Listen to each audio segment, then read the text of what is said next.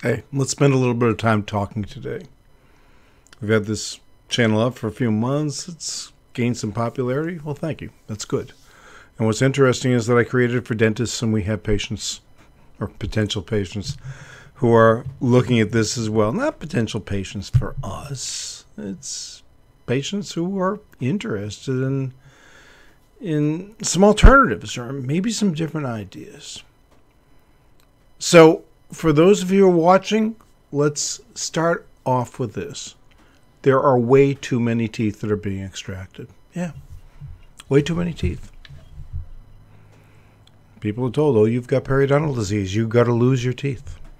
You better lose your teeth or you won't have enough bone for dental implants. All total baloney. You know, here's what I'm afraid of. I'm afraid of decay. A patient has rampant decay, eats a lot of sugar. I can't do a lot for that person. You know, we'll repair the teeth. We'll do all the things we need to do. If the person is eating sugar or has a highly acidic mouth, those teeth will rot no matter what we do. And I don't want to waste a patient's time, particularly money, because dentistry costs a lot of money. I don't want to waste the money on teeth that I know are going to rot anyway. Those are the patients that I'm much more inclined to do dental implants on. Now, if you have a little cavity, of course, yeah, we'll treat that. But if we're talking about rampant decay, meaning a lot of decay, no. You know, we can ask a patient to do better, eat less sugar. You know how successful I am at doing that? Well, if I am successful, I'm not sure that that I can quantify that success. But, you know, periodontal disease is a totally different thing. People who get their teeth extracted due to periodontal disease get their teeth extracted because the dentist has made the choice to extract the teeth, or the patient has made the choice to extract the teeth. It doesn't have to be that way. Now, if the teeth are so loose that you can wiggle them, and every time you bite down, it's like you have a loose tooth when you're a kid, yeah, that tooth has to be lost.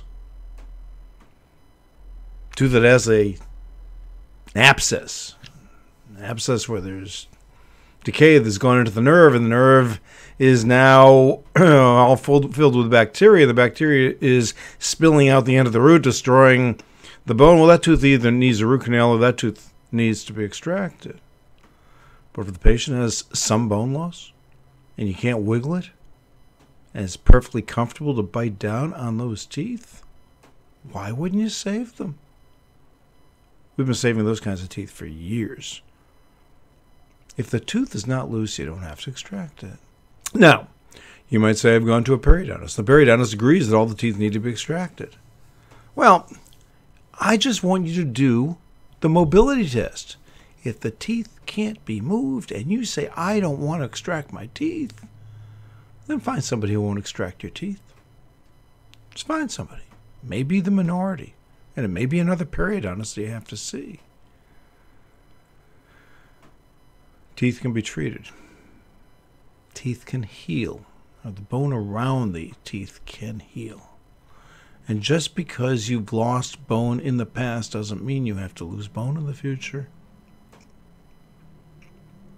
And let's assume the worst case scenario. You save a few teeth and you hold on to a partial denture rather than have a denture that's floating up and down that you got to hold in with stickum. And instead, clip a partial denture to some teeth. Which do you think is better? Something with the clasps that's going to be held by the teeth? Or something with stickum that's going to be held in by glue? Here's another statement that's true.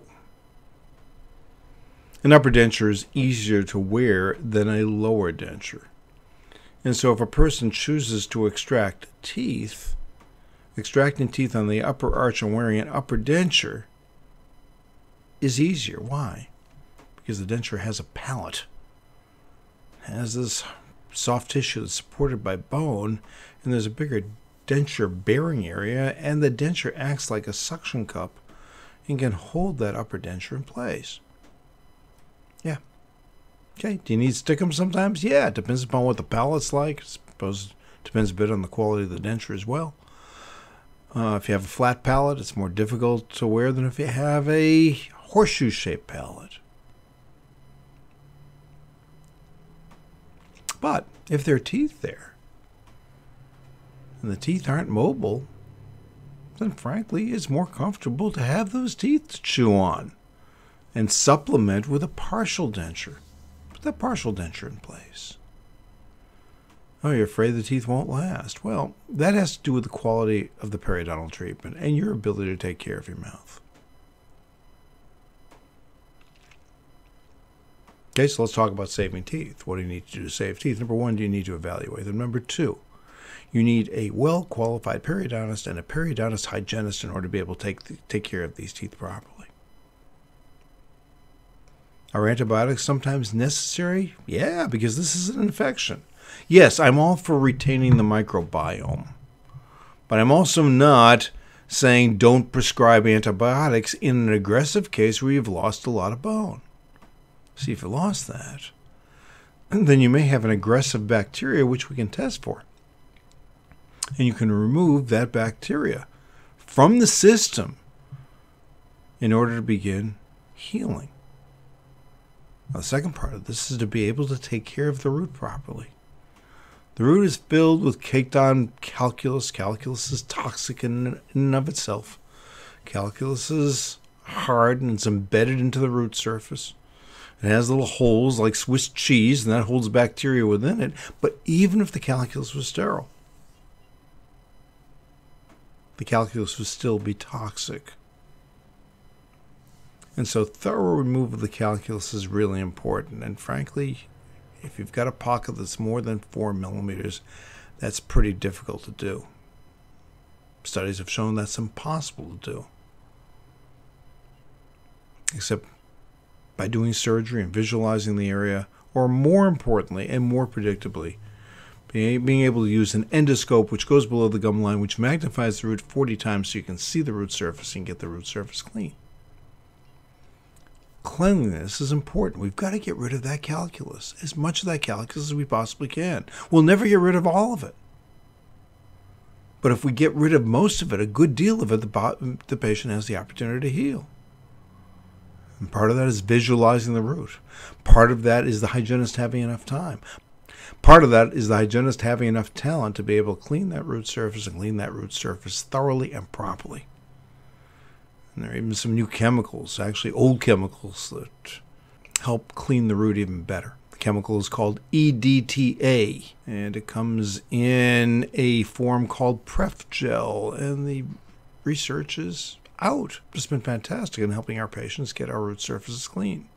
So if a person can disinfect the area, needs antibiotics if necessary, and by the way, do some tests. So if a doctor tests and finds out there's an aggressive bacteria, fine, use an antibiotic. Please use an antibiotic.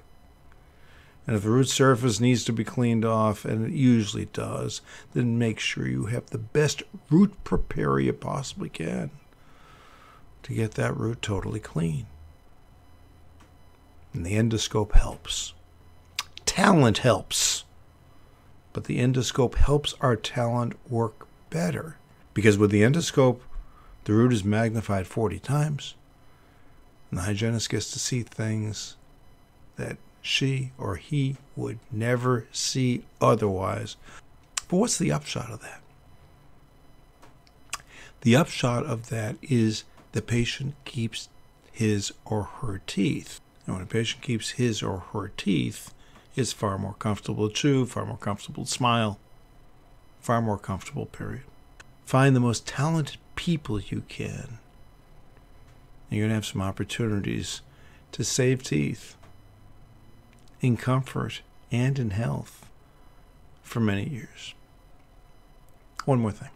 If you have a full dentition, if you have all your teeth, make every effort to save those teeth. Don't extract and replace unless you absolutely have to.